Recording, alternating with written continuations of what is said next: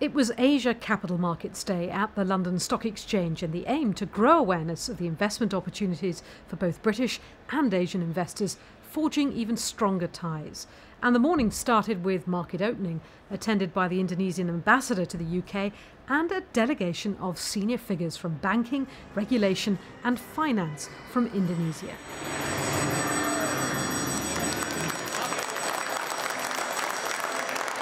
I'm absolutely delighted to be welcoming you all here to celebrate and kick off the start of what we think is an incredibly important day, which is the Asia Capital Markets Day.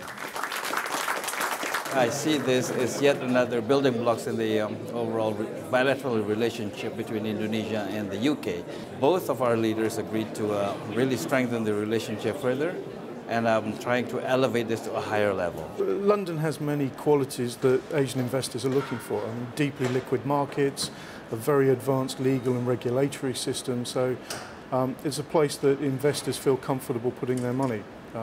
Equally, Asia are fast-growing markets, so European investors are looking for access to the companies in those markets.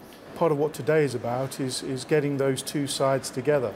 There's a perception that companies that are earlier on in their evolution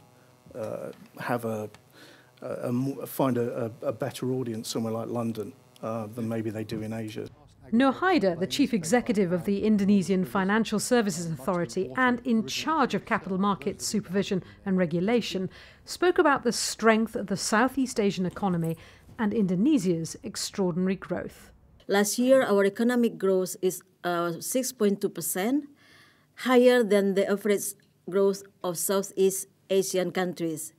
In the area of capital market itself, our stock market indices has increased on the average about 20% per year since 2009. She also detailed the strategies to simplify procedures and regulation, but without sacrificing investor protection. We also have to increase the number of investors.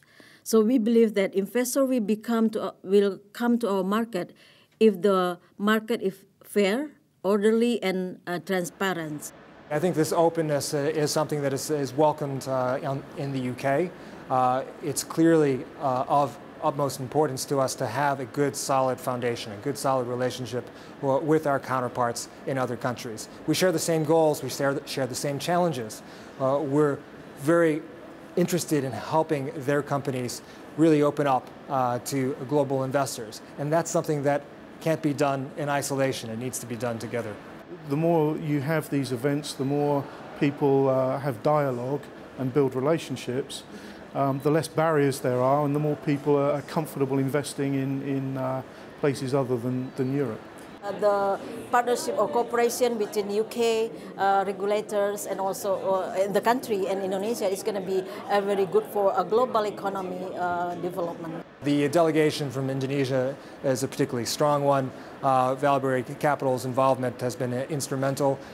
So clearly, we're very pleased with the results of today. We feel that, certainly in the case of Indonesia, that we've really helped to raise the profile of that country and those corporates among the audience, the institutional investor audience and advisor audience today.